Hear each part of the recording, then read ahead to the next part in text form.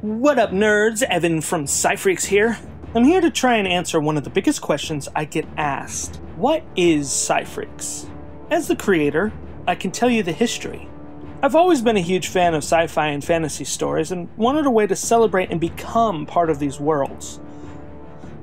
So I set to work and actually started with 3 separate projects. Galaxy Race, which was an animated LEGO adventure, a book series called The Land of the Arrows, and Star Wars Episode 7, a stop-motion LEGO movie. At this time, Disney hadn't even acquired Lucasfilm, so Episode 7 didn't exist at the time. So I thought I'd make it because it didn't seem likely that it was going to happen. Then, in summer of 2010, I had an idea to merge them together. At this point, I was really starting to branch out upon different types of storytelling, including video games.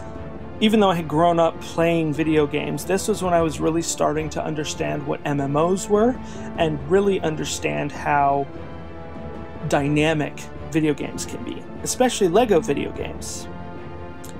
So I merged them together in a video game called LEGO Minifig Madness. It was supposed to be the ultimate LEGO MMO video game. What's really cool about it is that it was supposed to introduce a feature of custom minifigs, and you could even scan in existing minifigs into it. Now, I was young, I was in middle school, and I didn't really know how to do this kind of thing. So, I decided that maybe this wasn't for me. However, as time continued on, I still wrote stories for it. Even if I knew it was never going to exist, I still wanted some semblance of this universe that was the intersection between everything.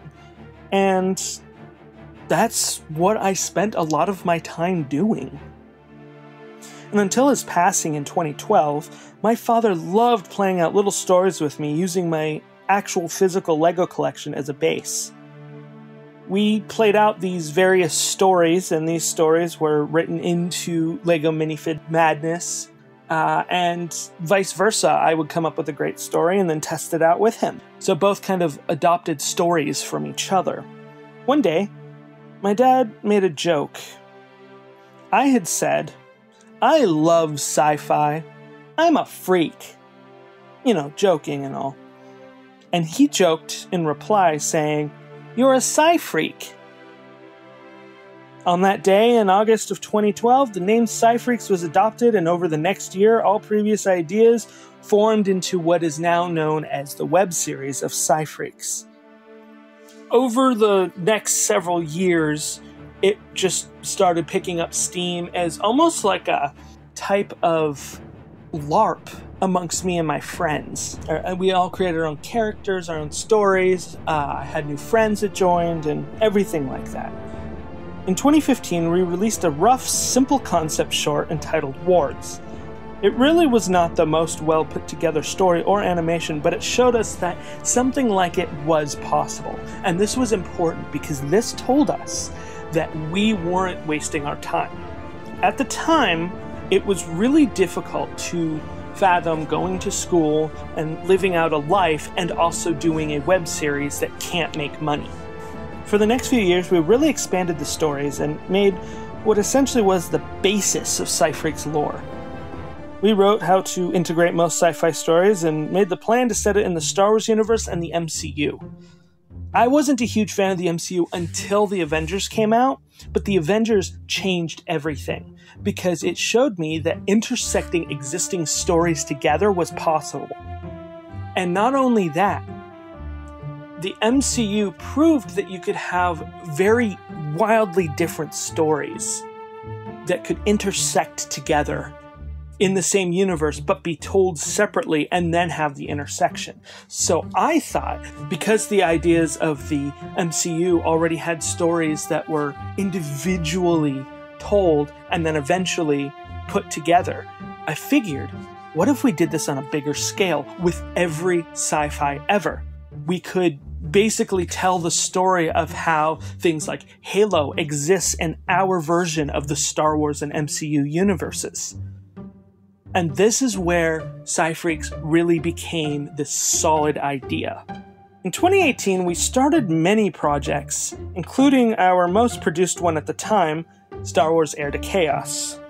This was the first feature-length planned since my original Star Wars Episode 7, and a lot of ideas were reused from that, along with new ideas, of course, fitting it into the current SciFreaKs universe.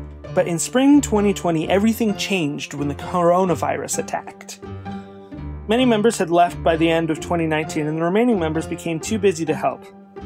The lockdown of COVID and the majority of other various issues, the age group that I was in, we were all kind of transitioning into our own lives individually. And these factors led to the complete shutdown of SciFreaKs. We were going to cancel everything.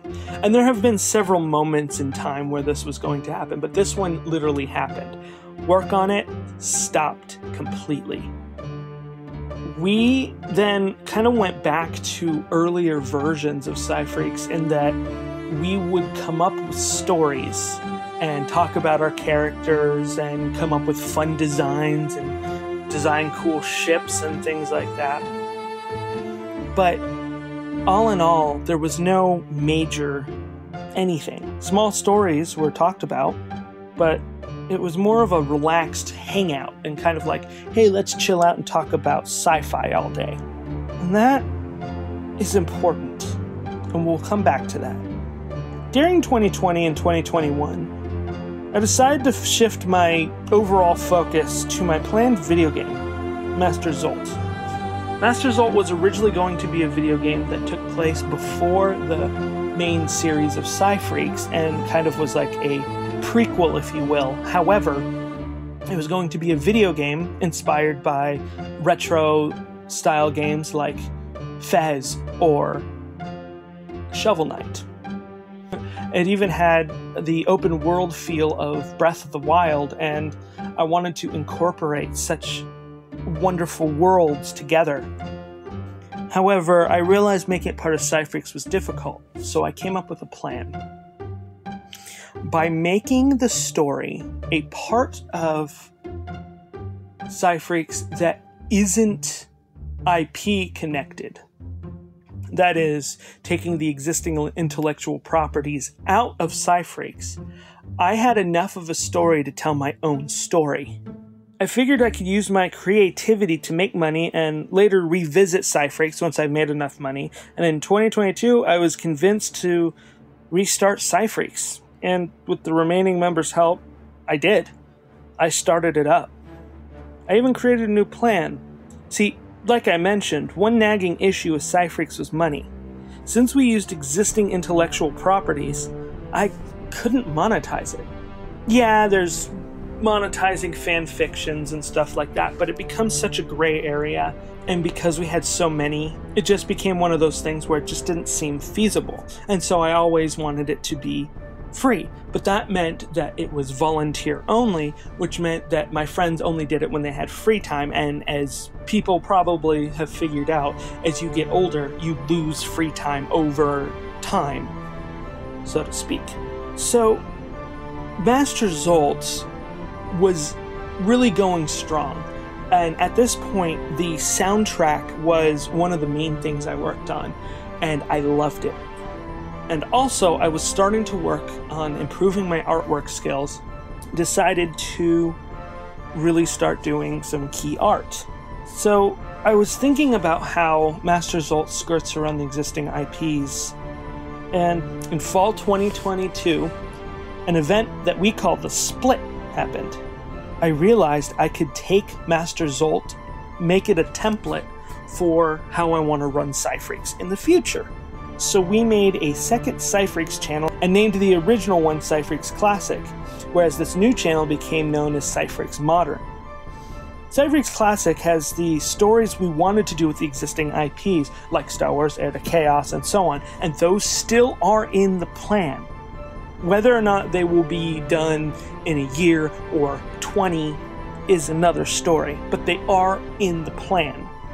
This new channel, the SciFreaKs Modern, will be monetized and contain various shorts, animations, stories, whatever, that are probably related to SciFreaKs, but in their own way. They are more separate from the intellectual property. I even had the idea to put devlogs and even Master Zolt updates and trailers and things like that on SciFreaKs Modern.